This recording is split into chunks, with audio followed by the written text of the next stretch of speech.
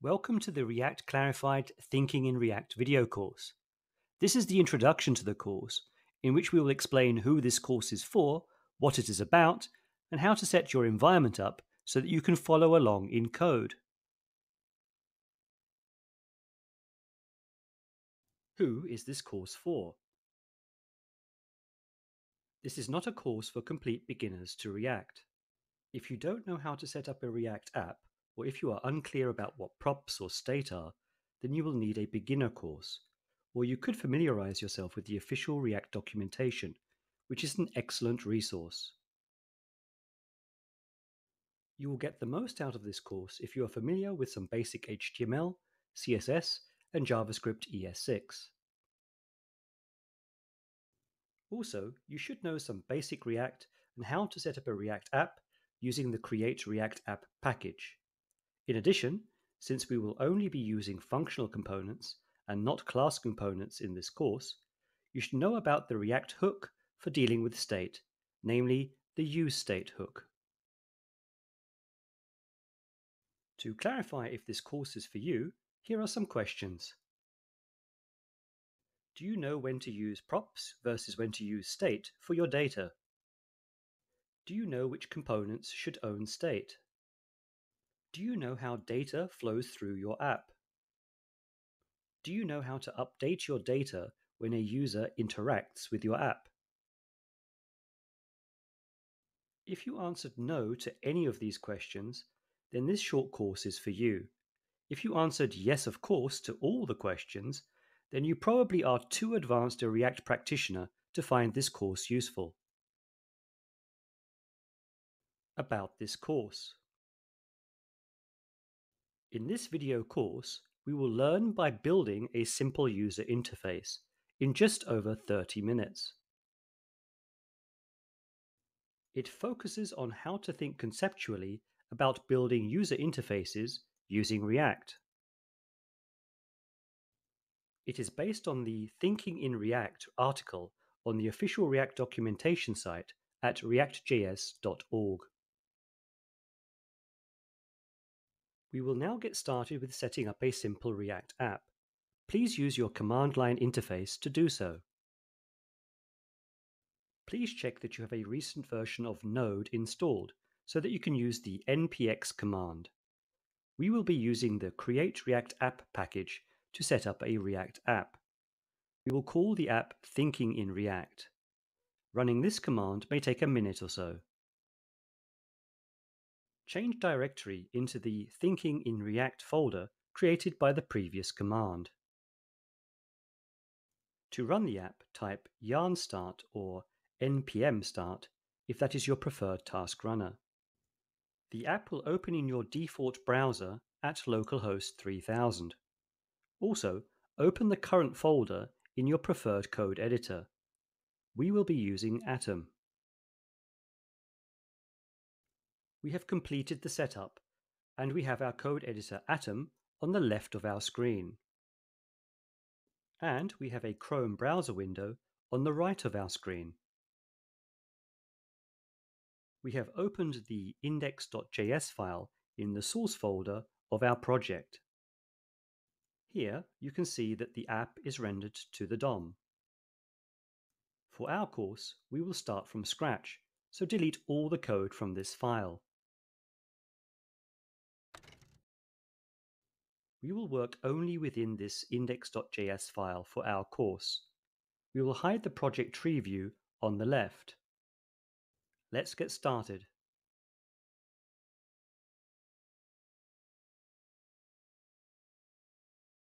In our first video, we will start with a mock-up of the user interface and some sample data from a mock JSON API, and we will show you how to break up the user interface of the app into a component hierarchy.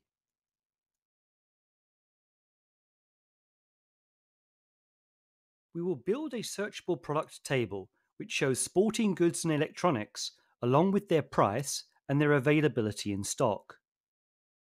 Imagine that we already have a mock-up of this product table from our designer. The mock-up of the searchable product table looks like this. It has a search bar at the top with a checkbox below it to toggle showing only products in stock, and the table of products below that with their category and price. Out-of-stock product names appear in a red color. Imagine that we already have a JSON API that returns some data that looks like this. The data is an array of product items, which are objects containing category, price, and name fields, and also a Boolean flag showing if a certain product is stocked.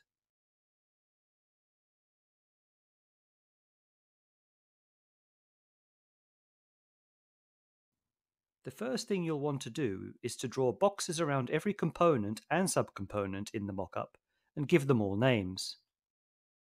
If you're working with a designer, they may have already done this. You may find that you can use the same names for your components as the designer has used to name the layers within their graphics program to create the mockup. But how do you know what should be its own component? Just use the same techniques for deciding if you should create a new function or object. One such technique is the single responsibility principle. That is, a component should ideally only do one thing. If it ends up growing, it should be decomposed into smaller subcomponents. Since you're often displaying a JSON data model to a user, you'll find that if your model was built correctly, your UI and therefore your component structure will map nicely. That's because UI and data models tend to adhere to the same information architecture, which means the work of separating your UI into components is often trivial. Just break your UI up into components that represent exactly one piece of your data model. We have 5 components in our simple app. 1. The filterable product table contains the entirety of the example. 2. The search bar receives all user input. 3. The product table displays and filters the data collection based on user input. 4. The product category row displays a heading for each category. 5. The product row displays a row for each product. If you look at product table, you'll see that the table header containing the name and price labels isn't its own component. This is a matter of preference, and there's an argument to be made either way. For this example, we left it as part of product table because it is part of rendering the data collection, which is product table's responsibility.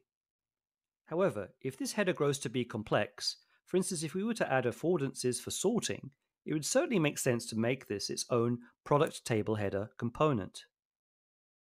Now that we've identified the components in our mockup, let's arrange them into a hierarchy.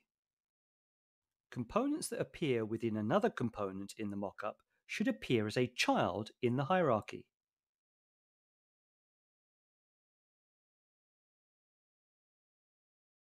In our second video, we will start building a static version of the filterable product table and search bar components based on the mockup.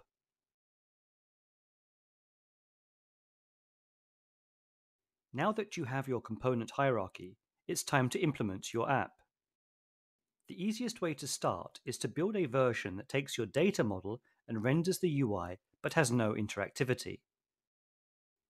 It's best to decouple these processes because building a static version requires a lot of typing and no thinking, and adding interactivity requires a lot of thinking and not a lot of typing. We will see why. To build a static version of your app that renders your data model, you'll want to build components that reuse other components and pass data using props. Props are a way of passing data from parent to child. Don't use state at all to build this static version. State is reserved only for interactivity, that is, data that changes over time. Since this is a static version of the app, you don't need it. You can build top-down or bottom-up. That is, you can either start with building the components higher up in the hierarchy or with the ones lower in it. In our case, you can either start with building filterable product table or with product row. In simpler examples, it's usually easier to go top-down, and on larger projects, it's easier to go bottom-up and write tests as you build. In our case, we will go top-down, starting with the filterable product table. At the end of this step, you'll have a library of reusable components that render your data model. The components will only consist of the return expression since this is a static version of your app. The component at the top of the hierarchy, the filterable product table, will take your data model as a prop. If you make a change to your underlying data model and render your components to the DOM again, the UI will be updated. It's easy to see how your UI is updated and where to make changes since there's nothing complicated going on. React's one-way data flow, also called one-way binding, keeps everything modular and fast. Let's start building. We will assign the data to a constant called products.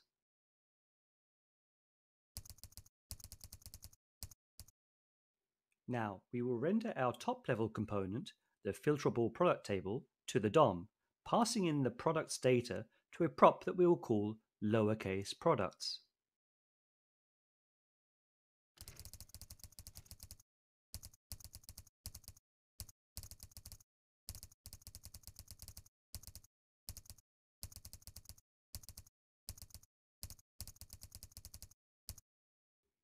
At the top of our file, we will import React and React DOM.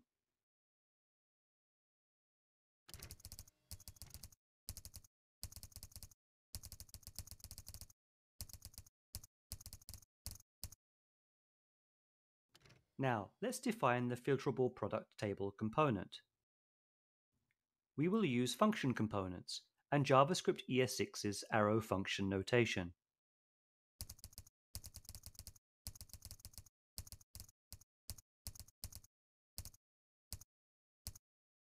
First, we will destructure products from props.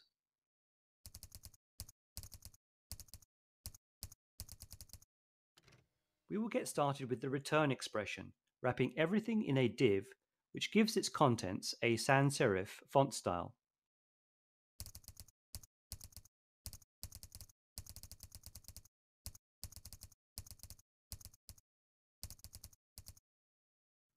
At the top of the filterable product table, we will place the search bar, which will take user input. Below the search bar, the product table element will be displayed. For the time being, we will add some placeholder text so that we can work on the product table component later.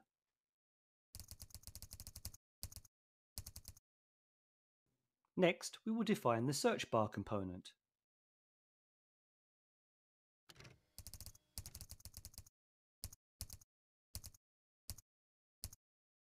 It will return a form which will contain the user input fields.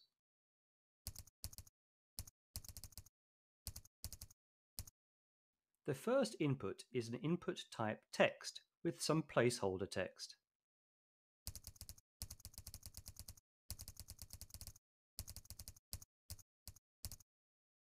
For the next input, we will wrap it in a paragraph. We will add an input type checkbox.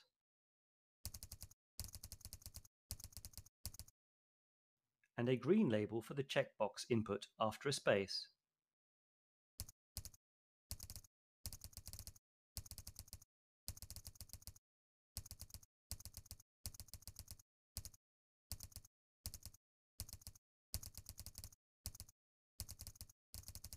Save the file to see the effect of the code changes in the browser.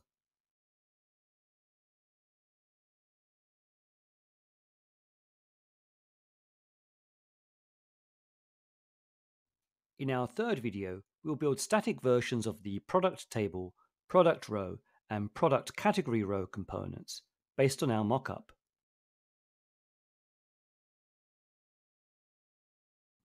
In the previous video, we added a placeholder for the product table. We will now add the product table element to the filterable product table component.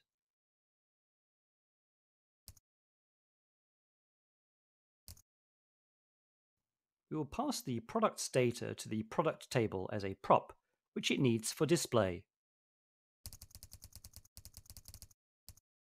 Save the file to see the browser update. We will continue by defining the product table component.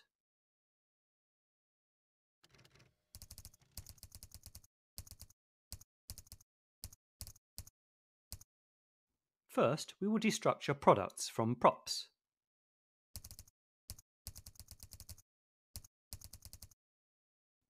Next, we will return a full-width table.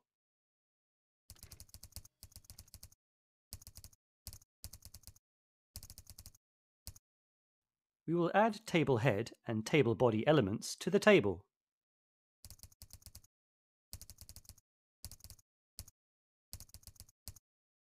The table head will have a table row with blue-colored contents.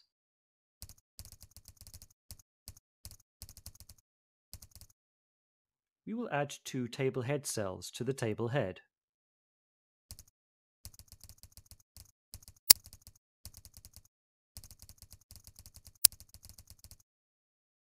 Save the file. In the table body, we want to show the filtered list of product names and prices. Each row of the filtered list will be a product row element. We will start by defining a variable called rows as an array of product row elements to display. Initially, the rows array will be empty.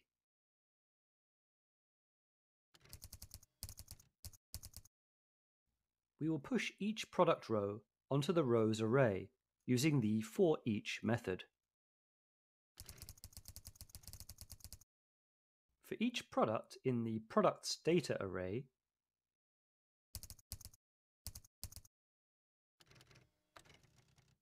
push a product row onto the rows array.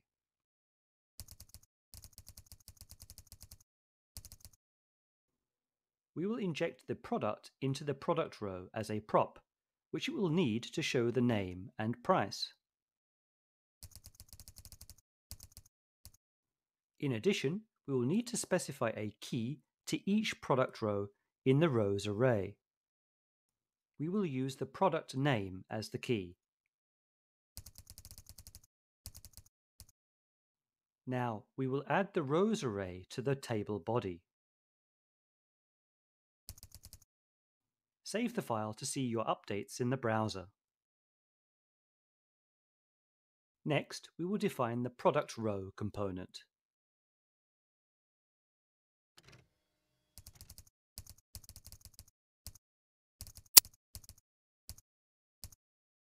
First, we will destructure the product from props.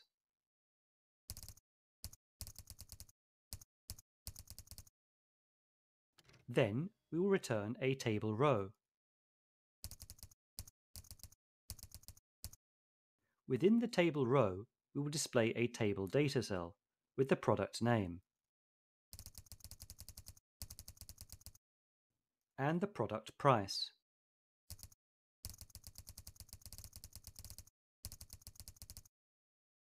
Save your file. In our mockup, the products that are not in stock display their name in red. We will need to add this feature to the product row component. If the product is stocked, then display the product name as it is now. Otherwise, display it with a red color.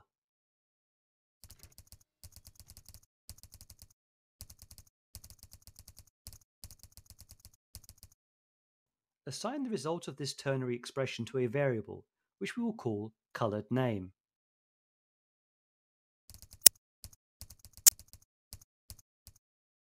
Finally, we'll update the returned table data cell showing the product name.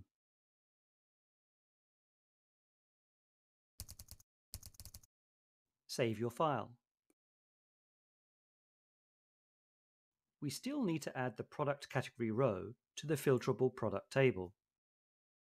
We will push a product category row element to the rows array in the product table component.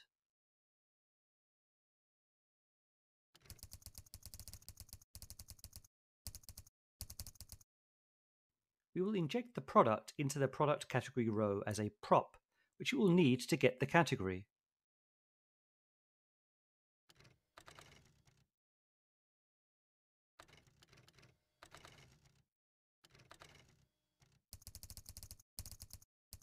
In addition, we will need to specify a key to each product category row in the rows array.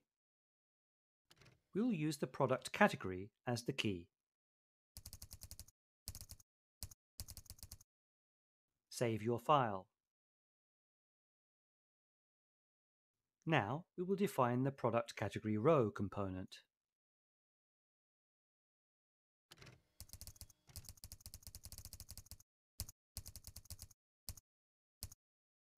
Next, destructure product from props.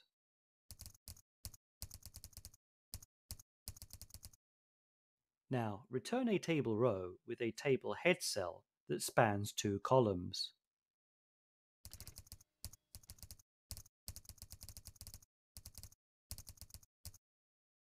Within the table head cell, display the product category. Save your file. There is a bug in our product table.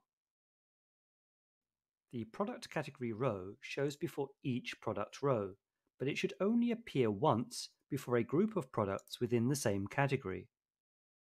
The products dataset has products grouped by category, so we can check which category of product was last displayed and only show the product category row when the category changes. We will define a variable called last category and initially set it to null.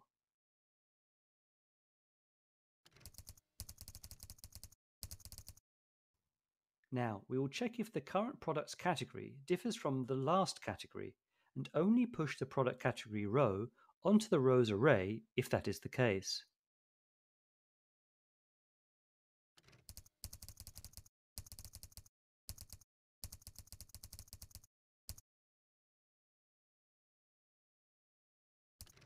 Finally, we will update the last category to be the current products category after pushing the product row to the rows array.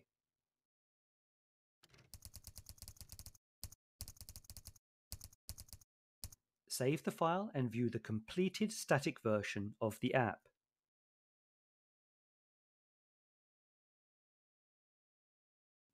It is very similar to our mockup, so we have successfully implemented the static version.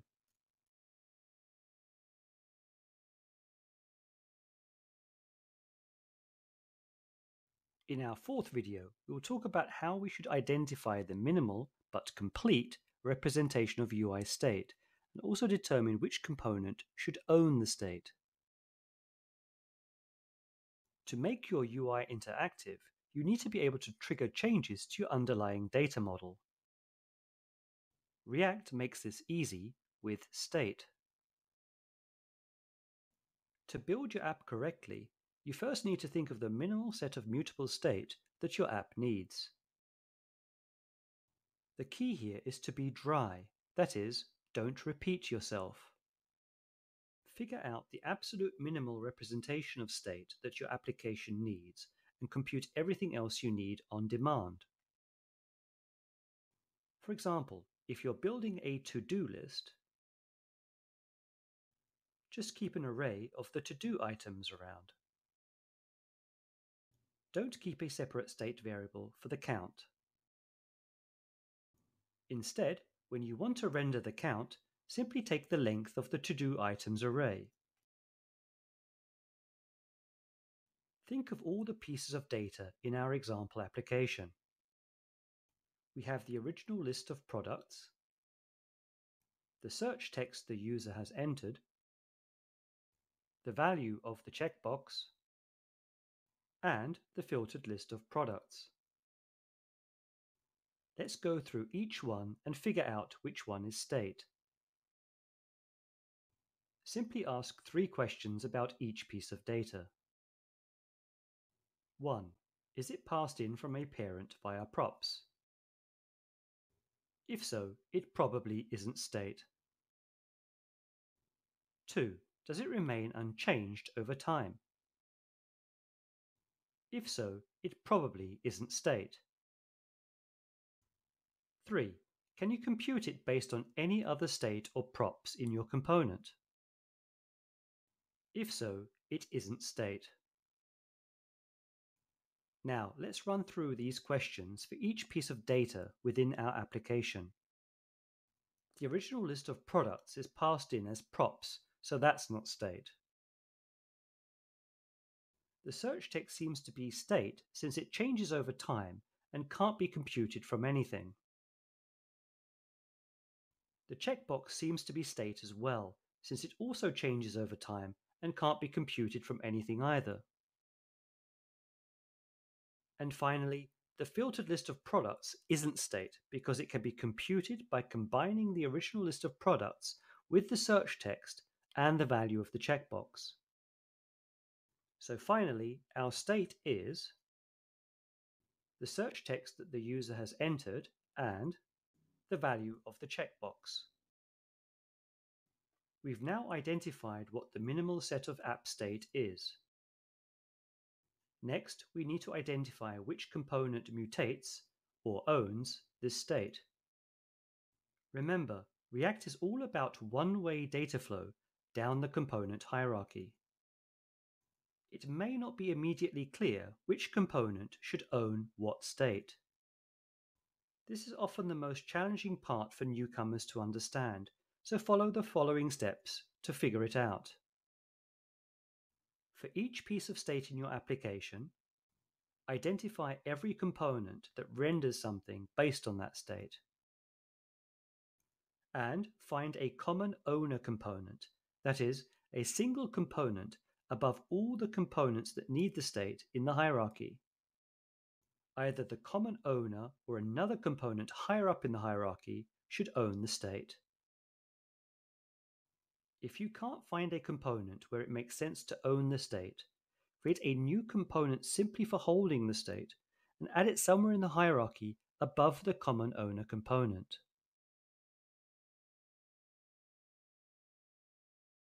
Let's run through this strategy for our application. Product table needs to filter the product list based on state, and search bar needs to display the search text and checked state. The common owner component is filterable product table.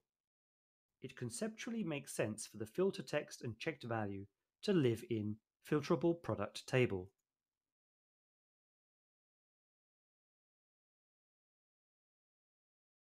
In our fifth video, we will implement state in our application.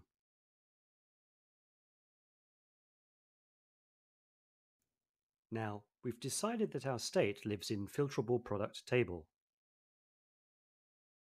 We've determined that the search text the user enters is state.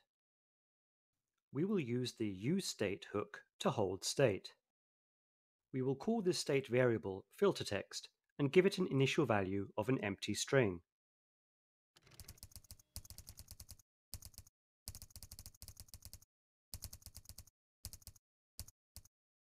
We determined that the value of the checkbox, which when checked only shows products in stock, is the other piece of state in our application.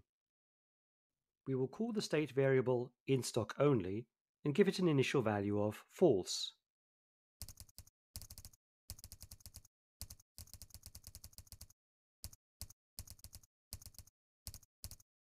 Save the file. We will need to import useState from the React library.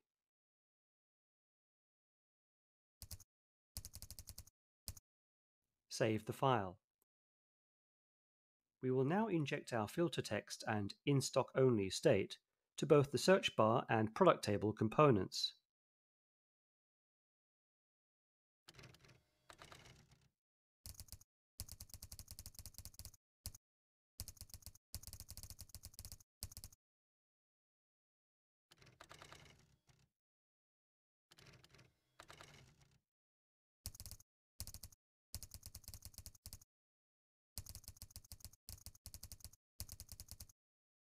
Save the file. Now let's make use of filter text and inStockOnly within our search bar component via props.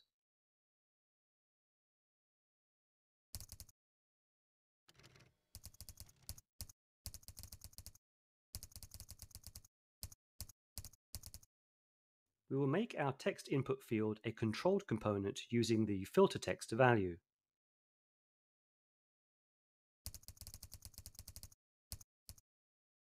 And we will make our checkbox input a controlled component using the in-stock-only checked value.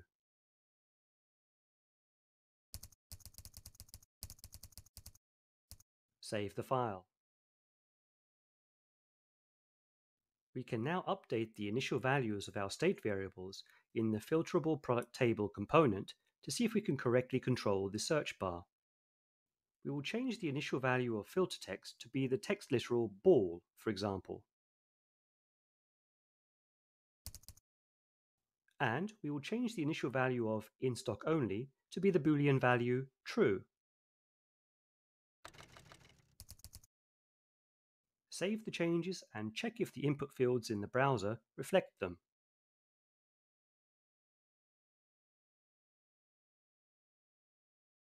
We can now undo these changes. We will now make use of our state variables in the product table component via props.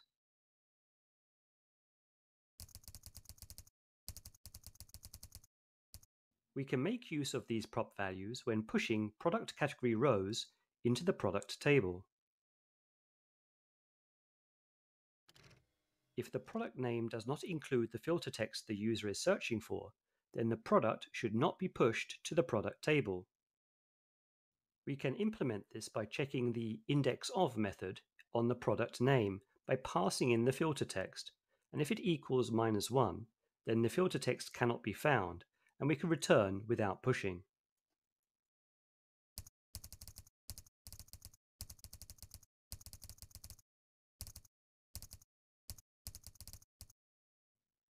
In addition, if the user has chosen only to see products in stock and the product is not stocked, then similarly return without pushing.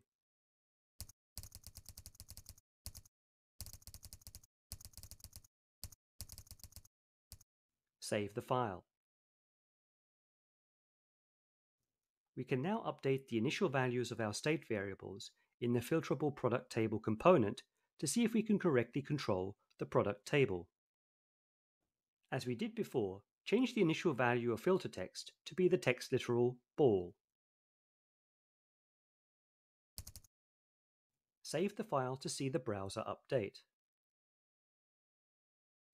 You can see in the browser that the product table only shows products containing the text ball within their name. Let's undo this change. And again, we will change the initial value of in stock only to be the Boolean value true. Save the file to see the browser update.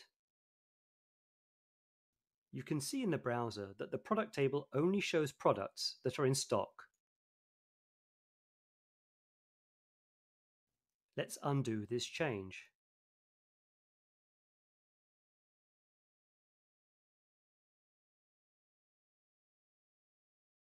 In this sixth and final explanatory video, we'll add inverse data flow by passing callbacks from the state source down the hierarchy to the components which respond to user input using event listeners.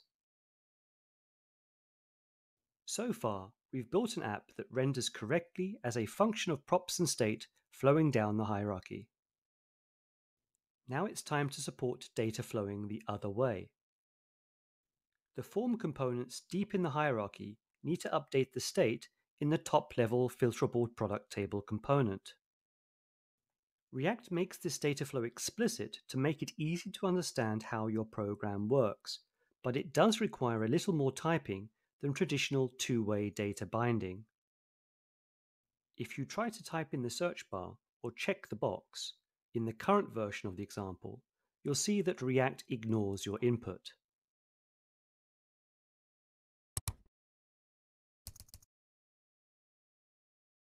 Nothing happens. Now click on the checkbox. We have confirmed that neither typing in the search input nor checking the input box have any effect. This is intentional, as we've set the value prop of the search input and the checked prop of the checkbox to always be equal to the state passed in from filterable product table. Let's think about what we want to happen. We want to make sure that whenever the user changes the form, we update the state to reflect the user input. Since components should only update their own state, filterable product table will pass callbacks to search bar, which will fire whenever the state should be updated. Let's show that now. In the filterable product table, we will create the callback functions. We will call the first callback handle filtered text change, and it will take the filter text state value as its input parameter.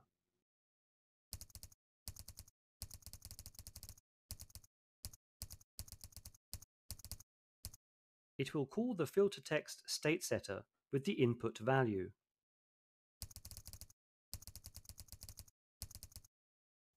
The second callback will be called handle in-stock only change, and it will take the in-stock only state value as its input parameter.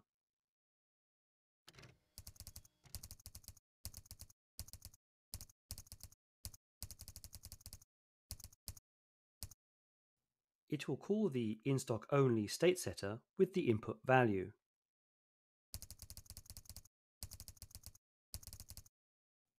We will now pass these callbacks to the search bar. The first callback will be passed as a prop called onFilterTextChange.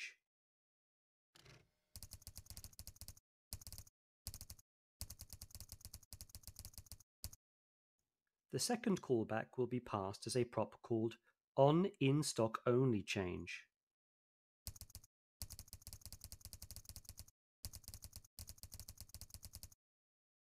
Save the file. We will now make use of these props within the search bar component. We will first make some space for our new props.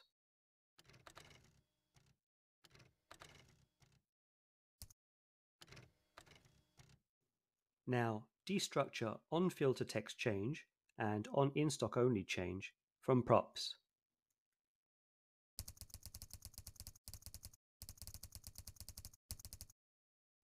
Next, we will make space in our input elements for event listeners.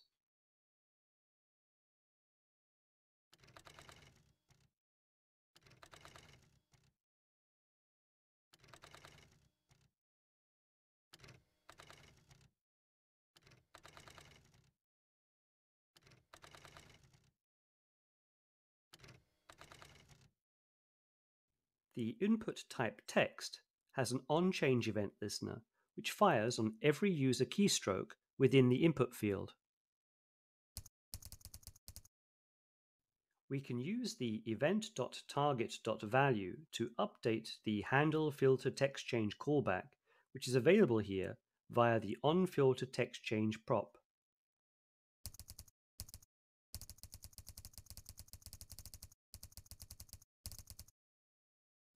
The input type checkbox has an onChange event listener which fires whenever the user checks the box.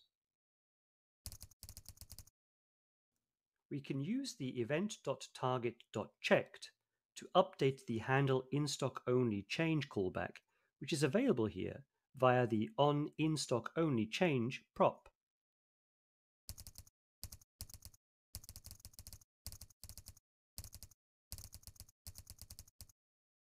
Save the file. We can now check our app in the browser. First, type ball into the search field.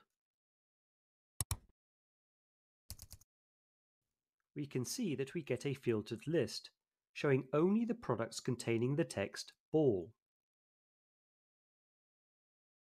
Next, we will click on the checkbox.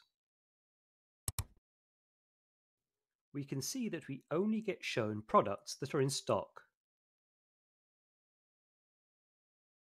The one-way binding used in React makes it really explicit how your data is flowing throughout the app. we've reached the end of the video. We hope you have enjoyed React Clarified, Thinking in React.